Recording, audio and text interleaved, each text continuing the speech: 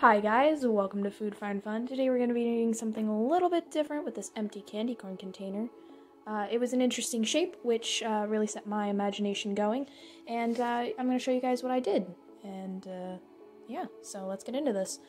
So the first thing I did, as you can see, is I removed the sticker. It did take me a bit of time because it was pretty stuck on there, and it didn't come off in one piece, which was frustrating. You know, cheap stickers, what do we expect?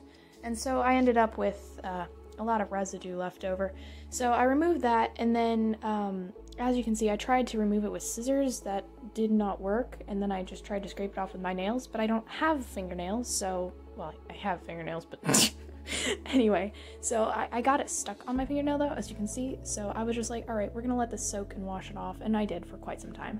Now I'm painting the base of the container white because I need a nice plain fresh surface to work on. The problem was though is plastic is extremely frustrating to paint acrylic paint on because since it's not like porous like wood or cloth or something, it takes forever to dry. So I had to wait quite a bit of time between coats, like I don't know exactly the amount of time, but I had to wait a while for it to dry on plastic. And you know, there's always the risk of like scratching it off, and also if it doesn't dry completely, then like you'll go to paint the second layer on and it'll remove the first layer, which is also frustrating.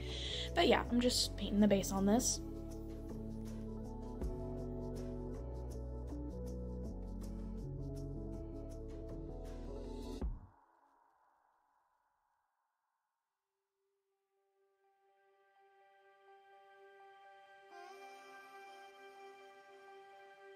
So here's me going in for another coat. At this point I'd probably put 2, maybe 3 coats on, and so this was like 3rd or 4th. And so, you know, now we're getting a nice opacity. I'm not painting the inside of the container because I don't want to peel off the paint when I do to the inside what I'm going to do to it, and that would be hard because I will be using hot glue inside, so it would be annoying to paint in there. So this did take many, many layers to get the opacity that I wanted. Which meant a lot of drying time, etc., etc. And I wasn't going to put all of the filming of me painting coat after coat, because that's not exciting at all. So, yeah, this is just me painting. At this point I brought in the lid, which I had to let soak in warm soapy water for quite some time, and I'd scrub it off, and then I'd soak it again and scrub it off, and I'm just putting a base coat on it. So as you can see, painting in all those little ridges was kind of frustrating, and I didn't necessarily get even coating because there's like little crevices that you can't always get in there. So later on, I know when I was painting the next color on here that I did on those ridges, I was just like stabbing the brush onto the ridges and just like, get in there! So it's kind of a bit splotchy, but you know, it works and it looks okay when it's all said and done. But yeah, just painting more white. This took a long time, so just lots and lots of layers of white. Gotta get it all done. So yep, that's what I'm doing here.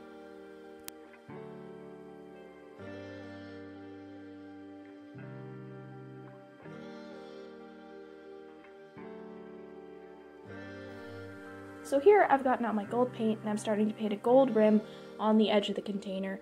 And this does take many, many layers because it's such a thin paint, so I would recommend finding a way to thicken it without turning it tan, which is what happens when you mix it with white. So yeah, I painted a gold rim on that and the lid.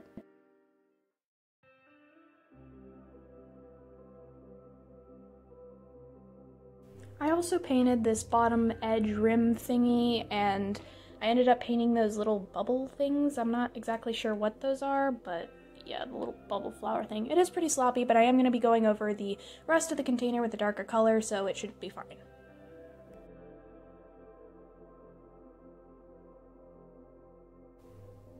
So here I'm putting a gold rim on the lid, as I mentioned before, and getting down in those crevices with a smaller brush, and I do later just take the big brush to save time and just stab the paint in there.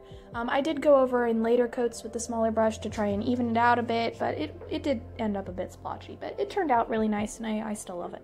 So yeah, I'm just painting the gold rim on, and oh, here I'm going in with black on the main container, and this is the darker background color I was referring to. Off camera, I do end up painting the entire container besides the gold parts, so if you just see the container completely black, yeah, that happened off camera. There's so much painting in this video, oh my goodness.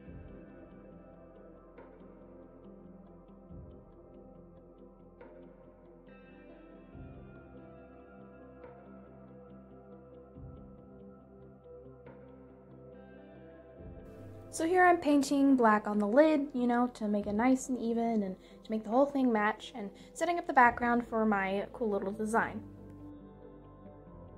As you can see here, I've layered up all the nice coats of paint and it looks real nice. Here I'm painting a nebula because I decided I was going to do this space themed.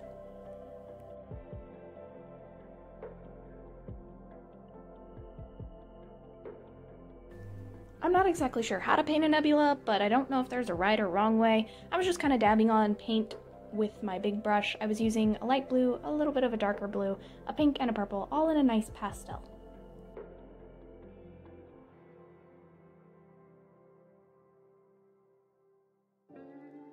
So as you can see, I started adding them to the edges of the container, putting down my base colors, and then adding some on top, you know, just kind of dabbing the paint everywhere. And they turned out pretty well. I think they're nice little cotton candy nebulas floating out in space.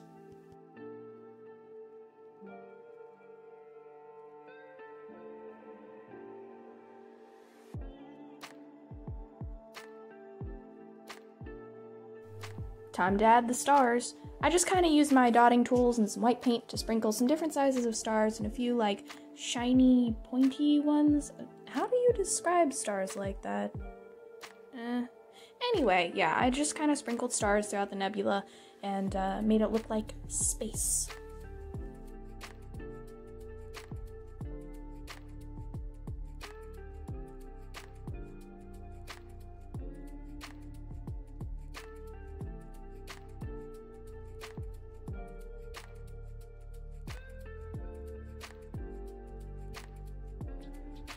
So here I am going in with white paint on the main container, sprinkling stars on there as well.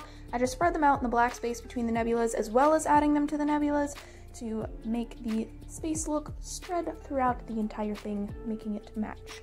So obviously everything's not evenly spaced or anything, but space is not evenly spaced, so yeah, anyway.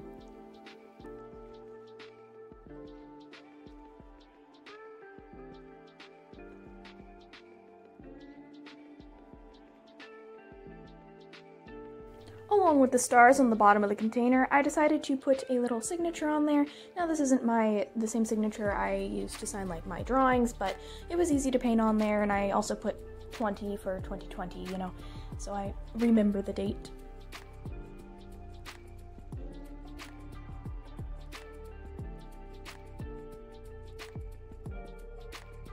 So here I'm coming in with my trusty glue gun to poke some holes in the side of the plastic. I probably should have done this at the beginning before I painted, but it ended up working out okay. And I just poked some holes in before I put the gloss coat on.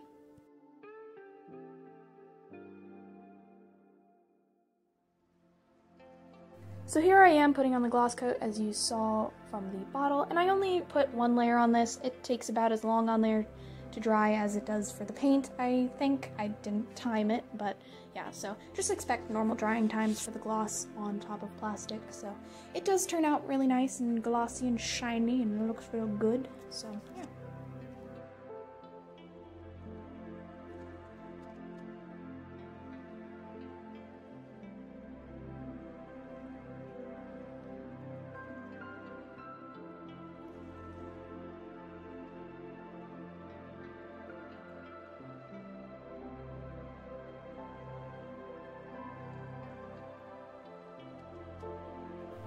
So now I'm coming in with the lid and glossing it over as well.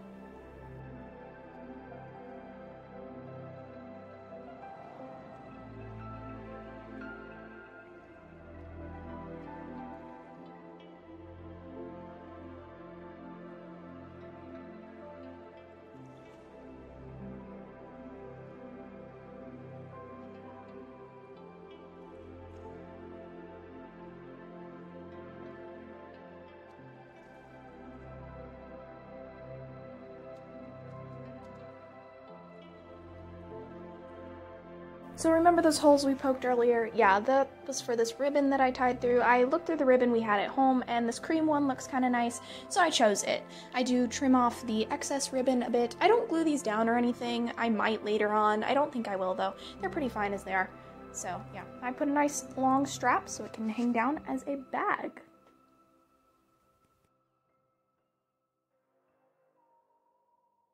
Now it's time to get interesting. So as you can see here, I've got some black paint that I'm going to be gluing into the container, as well as a container of white paint. Now these were just some containers that I cleaned out of some old dried up squishy paint that we had lying around, and I will probably add some more little containers of paint as time passes and we empty other little containers. The trimmed medicine cup I glued in the middle there, as like you can fill it with water and wash your brushes off if you're painting on the go. And then on the top I glued these little ribbon ring things. You can adjust the size. I had to adjust the size a bit, particularly on the pencil one because it kept falling out. The top ribbon will be for a pencil sharpener, the middle one is for the pencil, and the bottom one is for a little teeny tiny brush.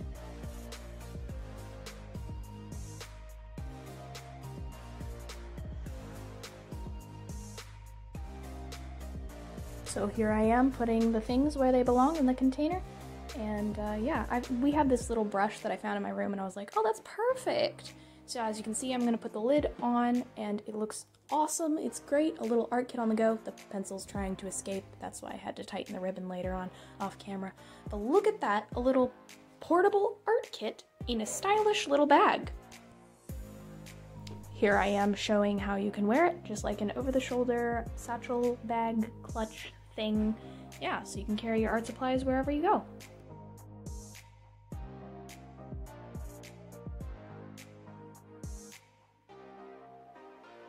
Thank you guys so much for watching. Comment down below what other art supplies I should try and fit in here besides more paint pots. Hope you guys enjoyed!